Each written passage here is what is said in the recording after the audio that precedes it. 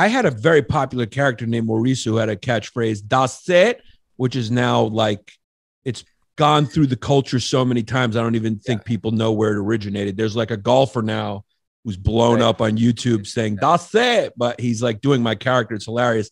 That character got so big at one point. It was like J-Lo wanted to meet me.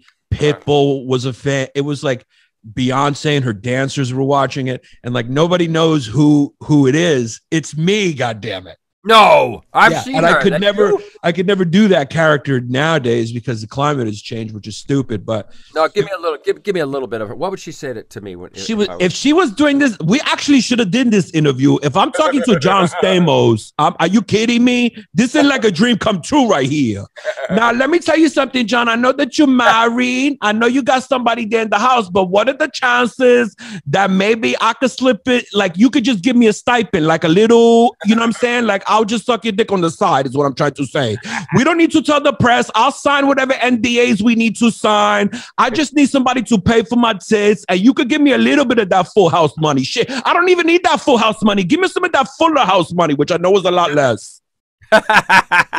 See, you riff like that. I love that character. We